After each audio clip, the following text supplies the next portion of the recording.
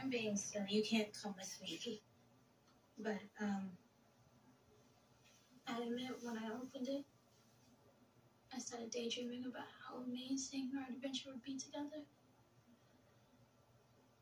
But I know you couldn't leave Ace, and just forget that I said it. Trina, you know how much I love you.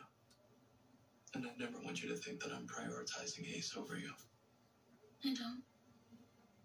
After everything that we've gone through together. But Esme's moved out, and she is Ace's primary caregiver. I mean, I'd only be a flight away.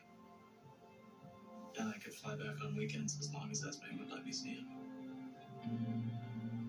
Wait a minute. What are you saying? I'm saying that when the woman you love invites you to go to Paris, you say yes.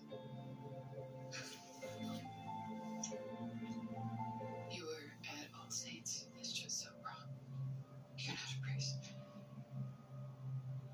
I don't know what you think you heard, but it wasn't more than enough. You know, Drew, Kate, and I became friendly while we were in Bentonville. He saved my life, actually. And after he was attacked, I was able to return the favor. Drew had a very hard time inside. All he wanted to do was to get back to the woman he loved, back to the woman he sacrificed his freedom for.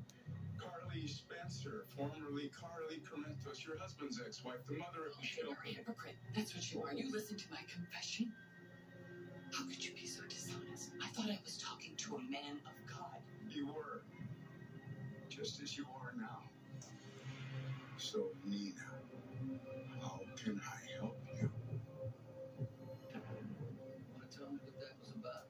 Yeah, I told Ned what I thought about him for obvious reasons. Good, because I was now. Oh, please don't. I mean, he's not worth it. And I need something stronger than this. Michael, it's New Year's Eve. I don't want to talk about it. Hey, Ned.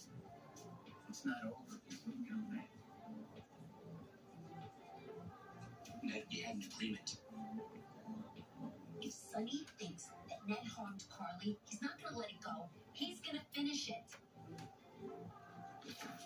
And now what's going on with those two? Probably talking about ELQ. I thought Michael was trying to push Ned out. Quite the opposite. Ned's been taking on more responsibility. Hey, Michael's even given him his proxies. You see, he's all good. Wait a second. What? Michael handed over his control of ELQ. Why would he do that? Why do you care? I swear you always do this. Once you get something in your head, and then you can't leave it alone. Like the time your mother was planning that surprise party for you for months, and you ruined it. Okay. Did Michael do this to keep Ned quiet? Because it must be something big. Oh my God. Did Michael turn his own mother into the SEC?